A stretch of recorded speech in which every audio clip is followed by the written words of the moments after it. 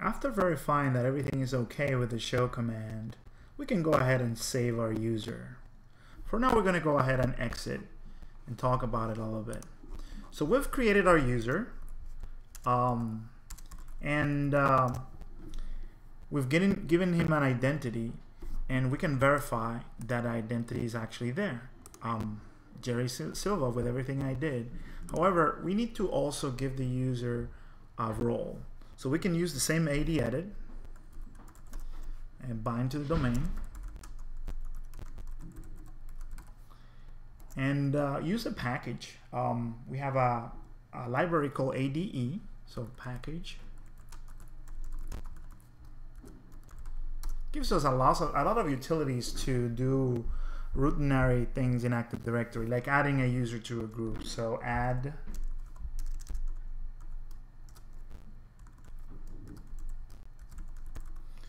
and we're going to add Jeremy Silva.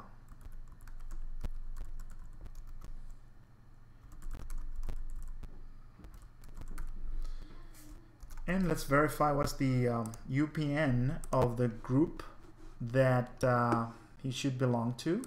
Let's go to roles, and it's called UNIX Database Server Users. We can copy that so we can make it more accurate.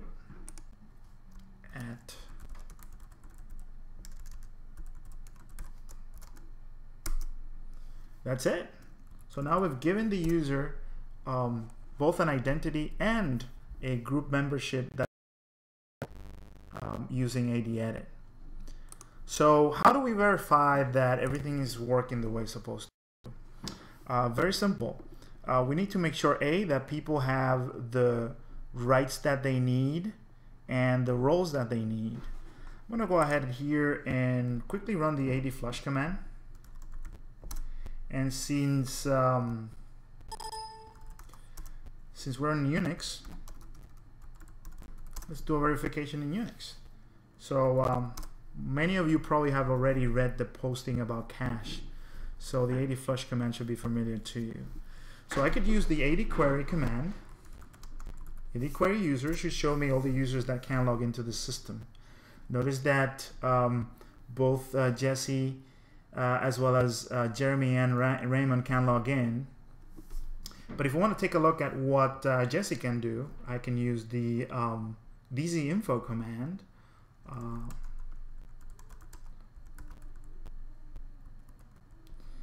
And this should show me what he can do.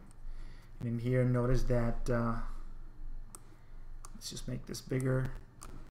He can he's a Unix sysadmin and can effectively run any command as root. Let's take a look at Jeremy. He's a little bit different. He's a regular user and has no privileged commands and can only log in through SSH. Same thing for Raymond. That's the way to verify that in Unix. We can actually also make sure that who can log in maybe my SUSE system that is not a database system. So let's go ahead and go to my SUSE system.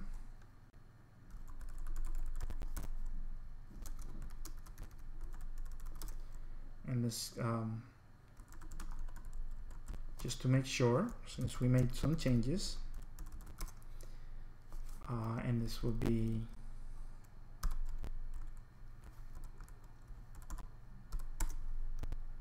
right. Notice that only Jesse can log into the SUSE machine, and this is because we only provision the database users, right? So we are basically making sure that the least access principle is being enforced. Super users can log into all systems, but DBAs can only log into DBA systems, in this case my CentOS 1 computer. We could also do this from Access Manager. I can go to the zone and look at the show effective user rights, pick the computer, for example my CentOS computer shows all the users.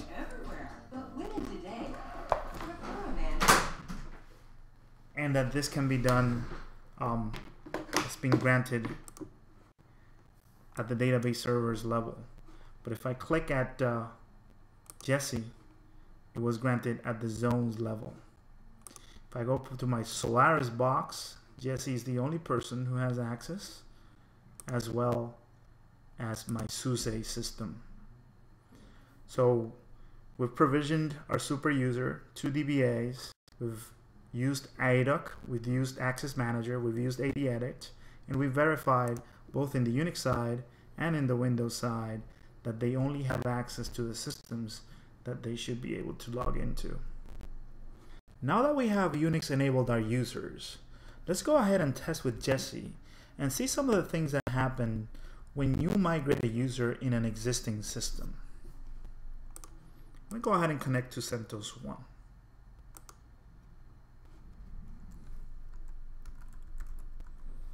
At this point, I'll be using Jesse's Active Directory password.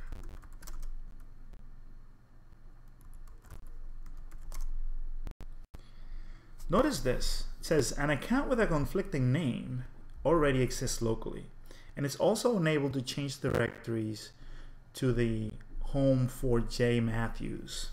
The reason is pretty simple. It's all due to NSS and a conflict of UID GIDs. So let's do a verification through NSS. If I do a gettent for password and grep for J. Matthews, you will see that there's 2 entries. One with this long UID and another with a 503 UID, which I can confirm that is from the locality password file.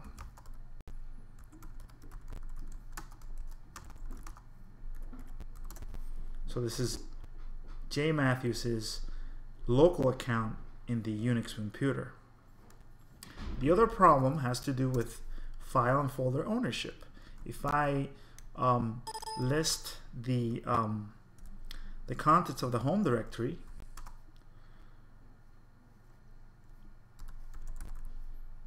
and let's say it would be J. Okay. Notice that UID 503 J. Matthews owns that folder, so the user is unable to change to that folder. There's many ways that it can be solved with Centrify. We could do an account override. We could use the adfixid command. So there's many ways to solve this with the problem with the software, but this all requires a little bit of planning. So this is going to be the topic of the next couple of postings on the blog. So keep tuned, and we'll talk later.